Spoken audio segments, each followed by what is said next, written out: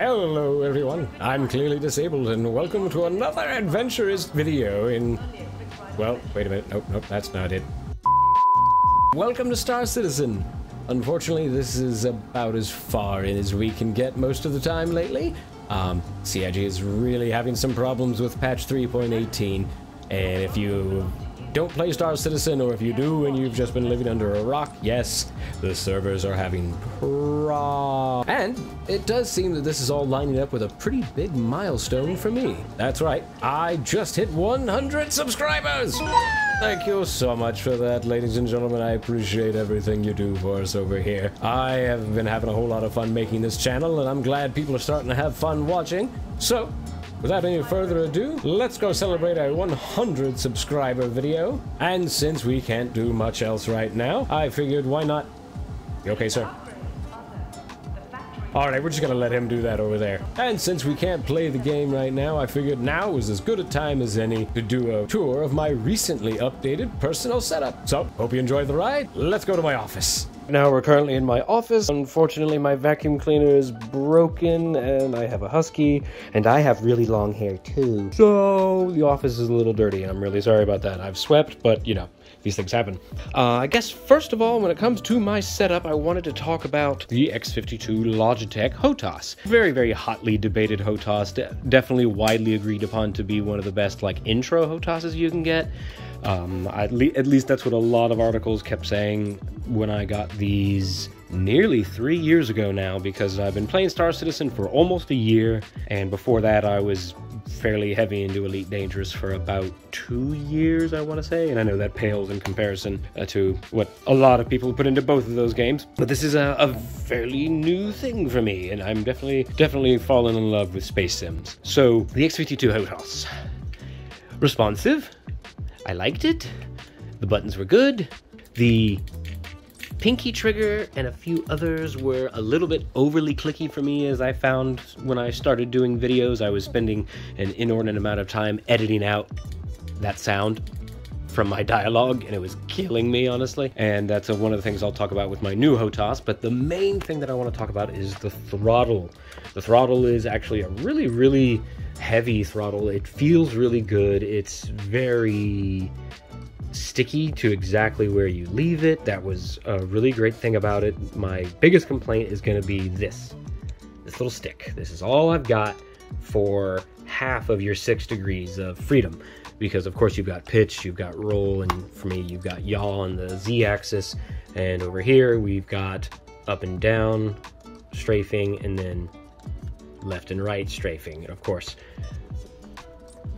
0 to 100 throttle. I had, I believe, this button bound as my change to reverse, and that was one of I gotta say, that's one of the things I do not like about Star Citizen is when you're playing in that manner, there's really no indicator that you're going forwards or backwards on your HUD. There's no little light that says, now you're in reverse. Because I don't know about you, but I have severe ADHD, and I forget when I've parked in reverse sometimes. But now, we don't have to deal with this anymore. We don't have to deal with any of these little issues, which, again, this was a great HOTAS. So if you're looking for something to get you started and you didn't want to spend more than $200, this was a great way to go. I don't know how much they cost now. I'll look that up and post it. But now we've moved on to these lovely things. My brand new VKB Gladiator Evos NXTs. I think that's all of the name. It's a super long name, so I could have that wrong. These are the Space Edition, Space Edition, it was like Special Edition or Premiums. Sorry, yeah, that's what it was, Space Edition Premiums. I'm not going to edit out any of this. You get to see my brain completely unrefined here. But you've got several hats to work with. Each one is multi-directional. Each one has a pretty satisfying click. Especially this one. This one is actually my new navigate change the camera in third person, and this is the click right here is how I change to first and third person. I did not have that almost at all bound on my old HOTAS. That thing, when I started using Joy to Key, the little program you can use to reassign buttons to match buttons on the keyboard, So that pinky trigger was actually doubling as my left alt, and so I could use it like a shift key, or it's a modifier, and so that I could press all the other buttons on there 2 times and have a whole lot more bindings. I don't need that over here. I haven't opened Joy to Key since I installed these, because there are plenty of buttons on this.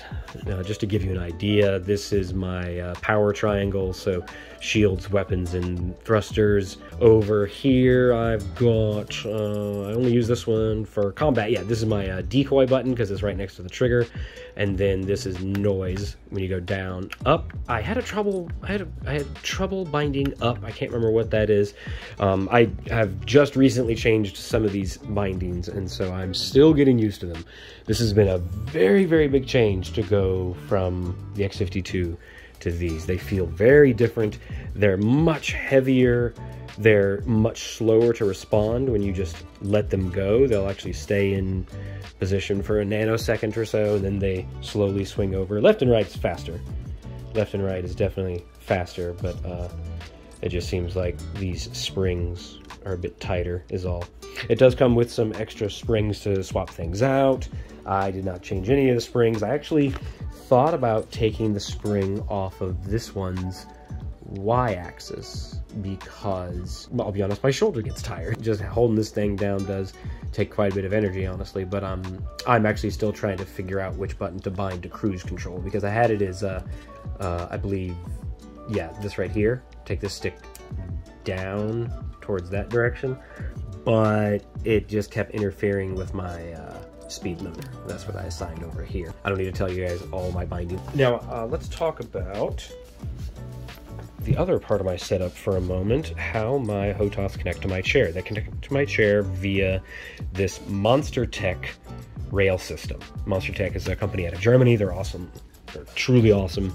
I love what they do for HOTAS, mouse and keyboard modifications. This is all from Monster Tech. It is a little expensive, but that's mostly, honestly, just the shipping. I've actually thought about loosening these 2 bolts right here, because this just controls what position this plate is in. And this could actually slide forward all the way from back here to there if I wanted to, and I may.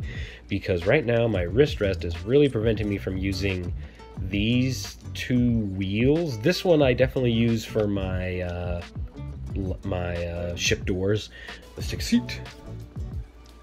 It's actually fairly easy to get in and out when I don't have my leg rest up. The leg rest is built into the chair. So this keyboard tray has been in a pretty good position, honestly, until I got these guys. This is the only complication this is created for my setup, is that this keyboard is actually overhanging off this tray a little bit. Otherwise, I would just have absolutely no room whatsoever to use my mouse. I have my DPI up pretty high, and you know, even then it's still a little low.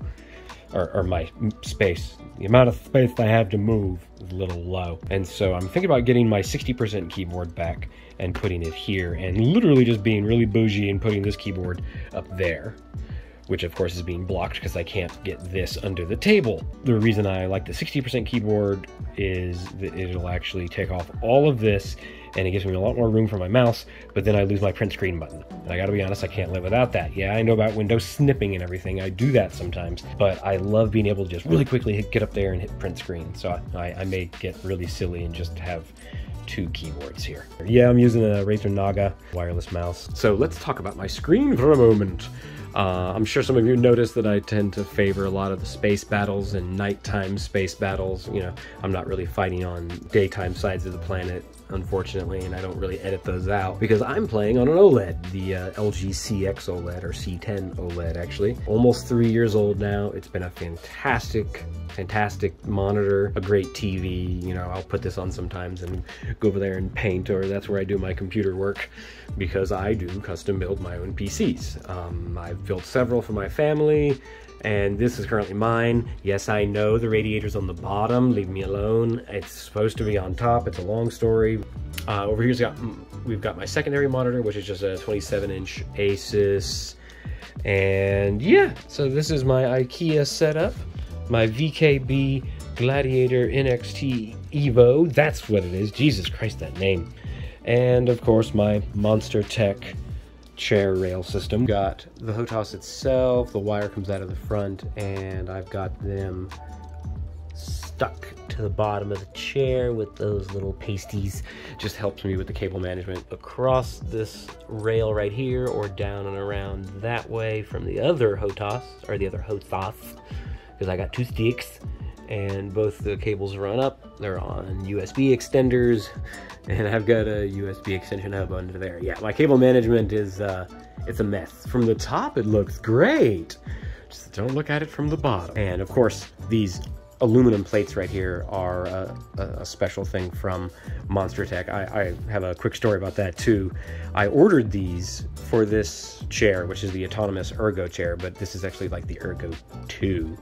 And I ended up ordering the plate. They told me it wasn't actually, or I notified them that it doesn't actually fit my chair because this is the Ergo 2, and at the time they were just finishing up fabricating these, and so I just had to put in a quick order, and customer service almost overnighted it to me. It was actually pretty wonderful of them. And yeah, fits together pretty well. You've actually got a little spin lock right here and an actual lock right here, and when you unlock this, you can, I don't know if I left enough slack in my, so I have not done this since I installed my VKBs, but these actually unlock and you are able to swivel this all the way around. But I'm afraid I may not have left myself enough cable room to do that, so I'm just realizing that now. That's okay.